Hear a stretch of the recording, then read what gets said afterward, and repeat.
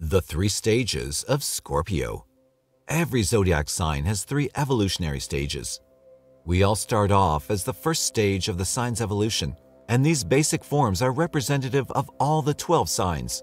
For example, the crab for Cancer, the scorpion for Scorpio, the fish for Pisces. But there are 2 more forms to each sign, and these forms are the ones which are less known. For Scorpio, these 3 forms are the scorpion, eagle, and phoenix. Scorpion. This is their first stage. In this form, Scorpios are in fight or flight mode. They feel that their survival is threatened by everyone and everything.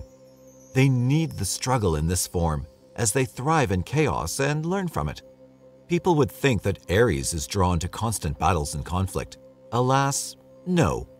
Aries is too simple and straightforward for that way of living. This is Scorpio's battleground, and they fare quite well in this realm. It's no wonder that Mars is exalted in Scorpio. Scorpios have a knack for winning battles and for planning their moves like in a 3D chess game. They hurt a lot of people in this form and stage of evolution. Scorpios are not for the lighthearted when they're in this format. They need to know everything and to own all of the players in the game in order for them to feel safe and secure to operate when they're in this stage. This is why they come off as possessive, obsessive, and stalkery. They sometimes have to be 10 steps in front of everyone in order for them to be able to relax, even a little bit. Eagle. In their second stage, Scorpios learn how to get off the heated sand and soar into the sky. From the heavens, they have a better overview of the entire battleground called life, and they can observe its players with more accuracy and freedom. However, the eagle's perspective offers more than a simple war advantage. In this stage, Scorpios learn that there's more to life than just conflict and power struggle. They gain valuable insights and broaden their minds.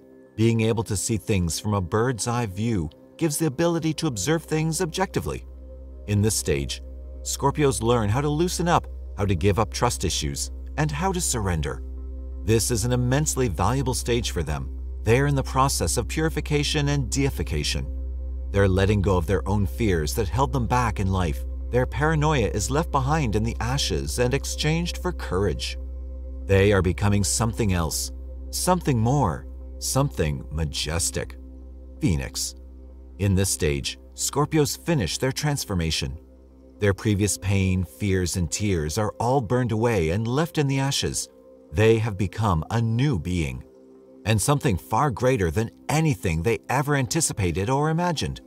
The last stage, the Phoenix stage, is when Scorpios come to embody otherworldly wisdom, enhance their psychic abilities, learn how to recognize toxic patterns and programs within their psyche, and how to let go of it all, peacefully and calmly, without the need for conflict, whether internally or externally. In this stage, Scorpios are known as wise men or wise women. They are the spiritual leaders of their tribe, and others go to them when they need guidance, healing, and shelter.